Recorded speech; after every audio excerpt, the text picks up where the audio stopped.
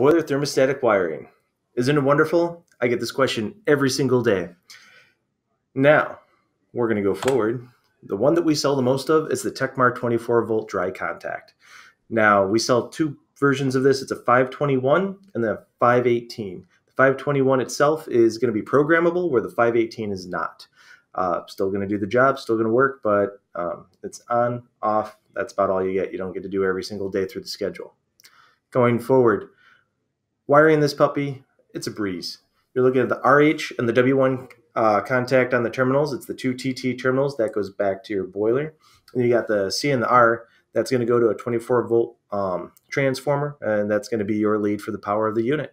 That's it. Said, done. That's it. Now, a lot of times, though, sometimes the boiler will come with a 24-volt lead. Sometimes it may require you to purchase a separate one. That being said, let's head on over to the Nest. The Nest is one of the most fantastic units that we have, and everybody wants a Nest. I don't know why. But regardless of the fact, you're looking at the C and the RH. The C and the RH, that's what goes back to the transformer. That's what's going to help power that unit. Now, Nest, if you know Nest, you don't really have to power it, but you're not really powering the Nest. You're powering the relay.